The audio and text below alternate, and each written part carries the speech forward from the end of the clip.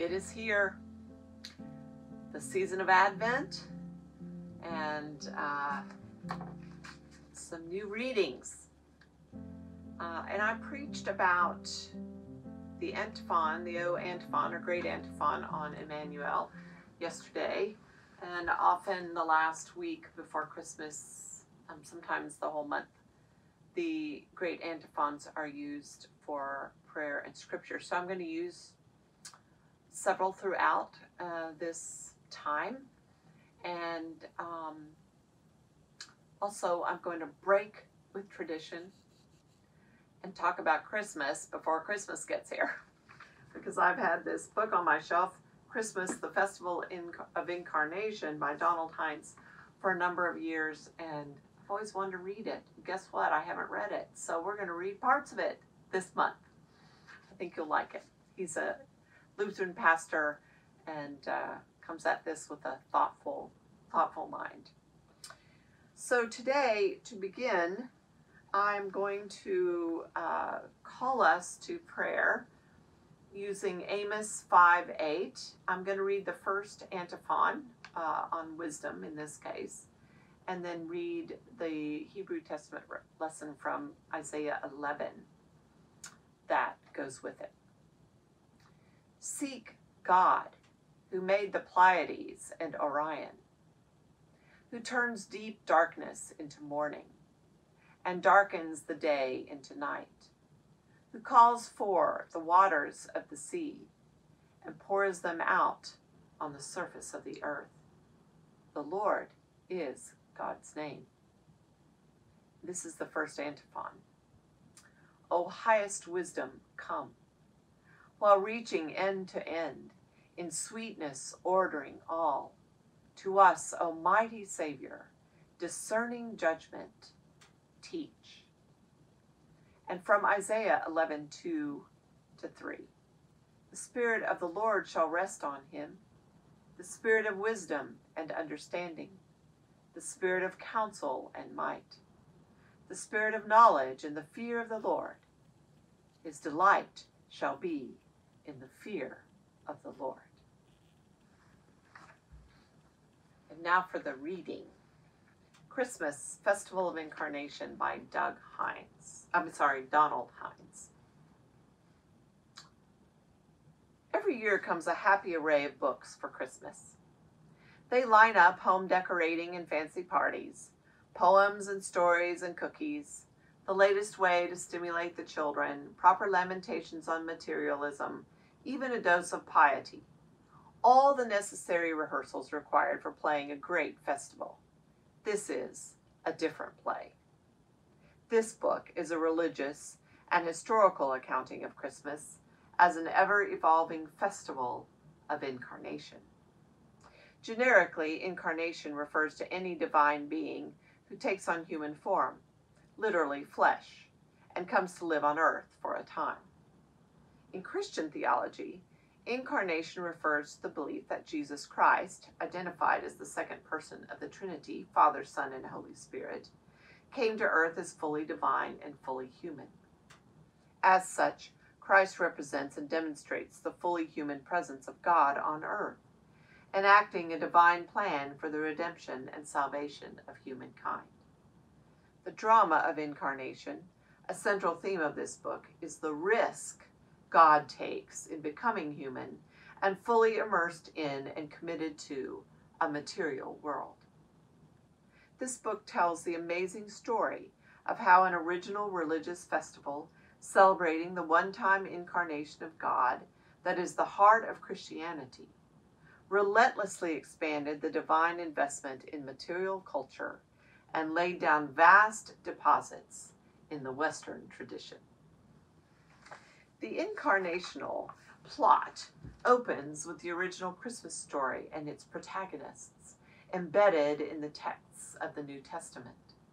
In the second act, Christianity comes to understand itself as a theater of incarnation, with the church as its festival house.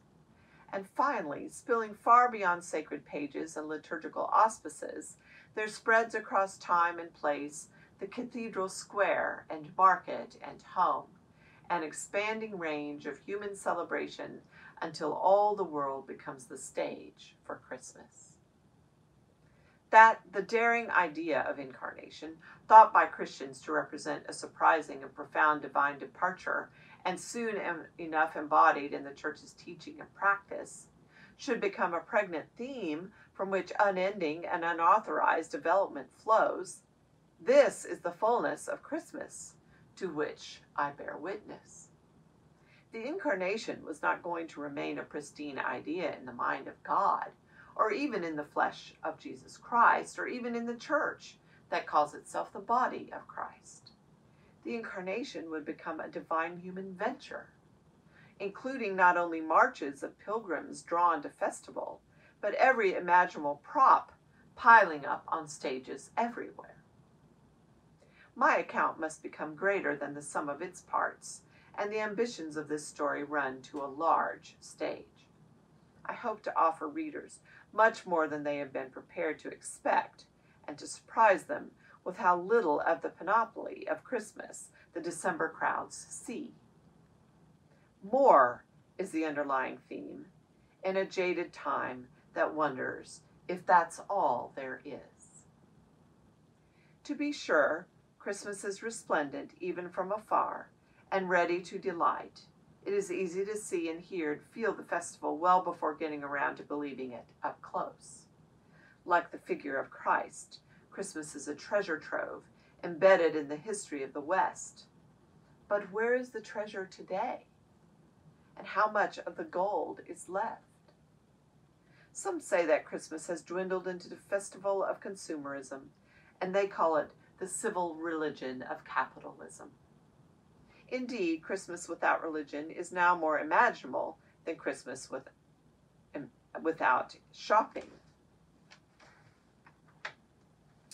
Others, in order to provide good holiday value for a pluralist society, change the subject to winter holiday, and many domesticate religious festival as good family times.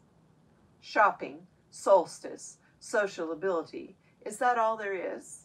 Even if one buys the view that the American Christmas is an invented tradition of questionable provenance, or that it has been turned into a seasonal commodity bought and sold in the global market, the hope may linger that there is more to it, more than meets the acquisitive holiday eye. This book displays the more. A contemporary visitor to St. Paul's in London pauses at the tomb of the cathedral's great architect Christopher Wren to make out the epitaph, "If you seek his monument, look around." A festival of incarnation invites wide-angled amazement. To offer a fully dimensional account of Christmas in the human landscape, some triangulations are necessary, what is today called an interdisciplinary approach. Theology has an ear for distinctly spiritual ideas and practices, and does not reduce religion to its footprints in politics or popular culture or economics. The sociological imagination finds a way into the resilience, the homeliness, and the ambiguity of what is lately called lived Christianity, meaning a humanly constructed church channeling God on the ground.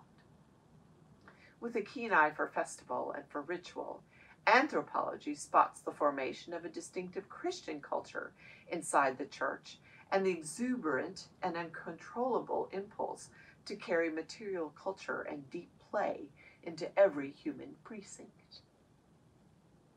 Great religious festivals spin God into every matter, and religion becomes complicit in forces it cannot control. But simply to plot Christmas as capitalist religion misses too much of the story and wrongly implies that the values of the market are the final stage of human evolution. One might have thought that beginning the study of a religious festival with its theology would be obvious. But much of contemporary scholarship fails to get Christmas because its angles of approach are too narrow. A distinctly religious approach to Christmas is an overdue assignment. Curators who mount exhibitions of religious art find that their audiences must learn modern assumptions and relearn what people in other times knew by heart. just as musicians today try to recover the performance practices of earlier times.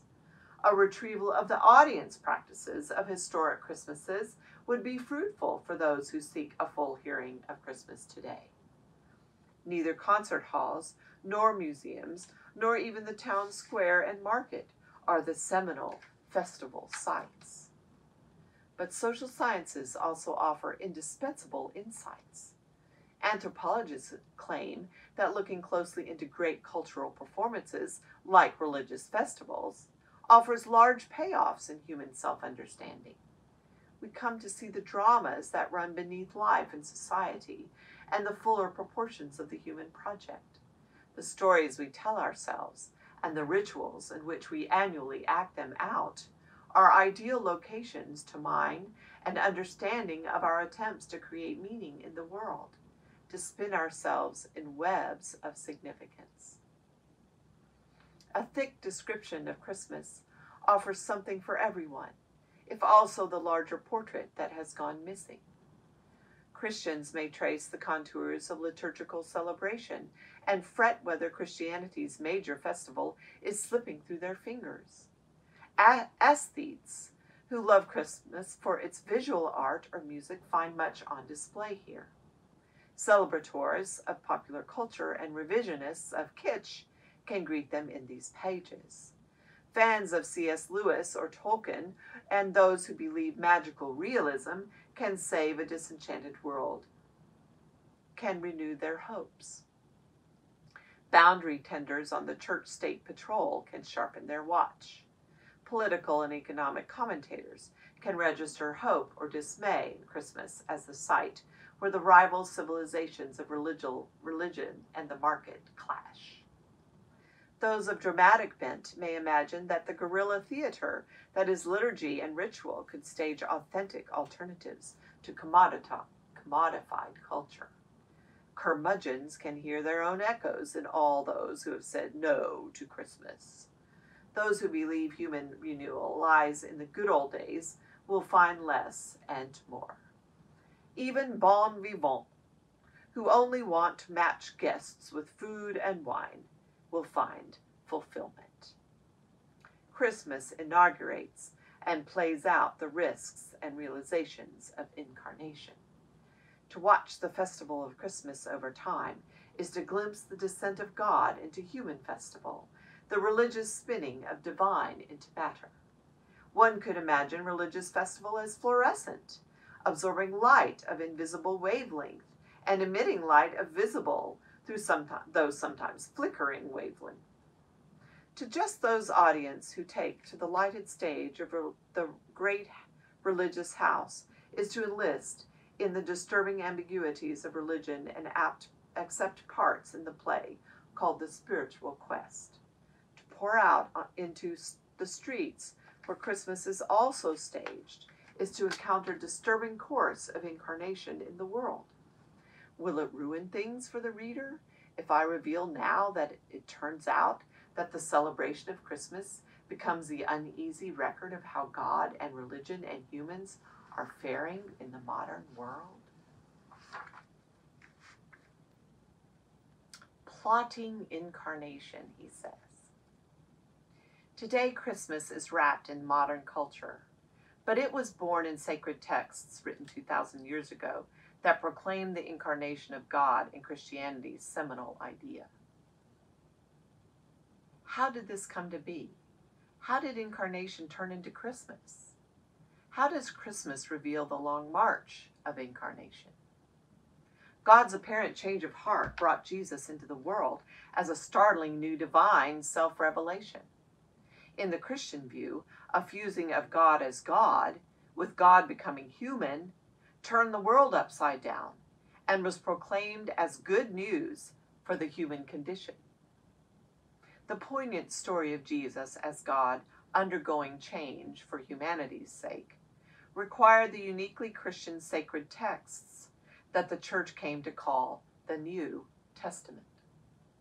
The New Testament is the original source for the incarnation and the authorization for celebrations of Christmas that make God matter everywhere. The great festival emerged, as did the New Testament itself, in oral tradition, written word, liturgical celebration, and lived religion. Early Christianity celebrated Christmas listening to Matthew and Luke, read in public worship, and the words achieved incantatory power for hearers already distanced from the time of Christ. Would things turn out over time? This book closes worrying about the risk of incarnation. That is, has the festival of Christmas turned out the way God intended? The great idea that Christianity calls incarnation requires that God suffer the consequences of coming out in earthly context, from the crucifixion of Jesus to the unsteadiness of his followers. The New Testament and early Christianity tell the stories of the divine child taken into the hands of strangers. Extended over time, the festival of Christmas plays the unpredictable descent of the divine into every human matter. Incarnational change and development were inevitable. Sacred narratives do not stay put, as subsequent readers and hearers carry them with the child into new worlds. Their theological definitions and their leading characters come loose from ancient moorings, escape ecclesiastical control, and evolve in response to changing human contexts. Incarnations, or inculturations, as missionaries call them, keep happening.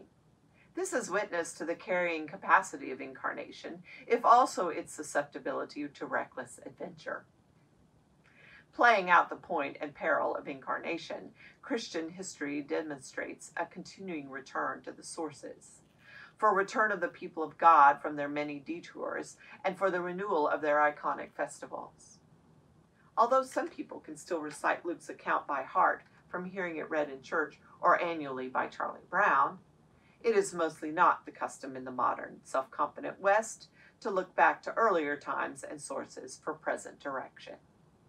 It is said that Americans are innocent of historical perspective, and that truism may apply to Bible believers as well. Attempts to understand a festival rooted in ancient, not to mention sacred, history are likely to be overwhelmed by present manifestations. Christmas now overwhelms Christmas then, and may be mostly discontinuous. Although ancient Christians made pilgrimages to Bethlehem in order to keep their holy texts alive, it is a challenge for 21st century celebrators to cross the threshold of everyday experience into the lost world of first sightings. To be sure, Christianity believes that the incarnation of God proclaimed in the New Testament has authorized a trajectory that reaches far beyond Bethlehem and well beyond ancient texts as well. Christmas has turned into an entire Christian culture and taken up residence beyond lived Christianity as well. That is the larger story of this book. And tomorrow we will turn to the original texts of Christmas. Each of these days I'm going to close with the prayer, since we're working on the O Highest Wisdom antiphon. Let us pray. Lord God, fill our hearts with your love and our minds with your wisdom, so that our actions will be pleasing to you. May your peace, which surpasses all understanding, guard our hearts and minds in Christ Jesus, through your Holy Spirit.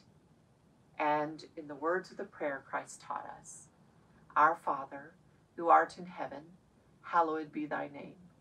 Thy kingdom come, thy will be done, on earth as it is in heaven. Give us this day our daily bread, and forgive us our debts, as we forgive our debtors. And lead us not into temptation, but deliver us from evil. For thine is the kingdom, and the power, and the glory forever. Amen.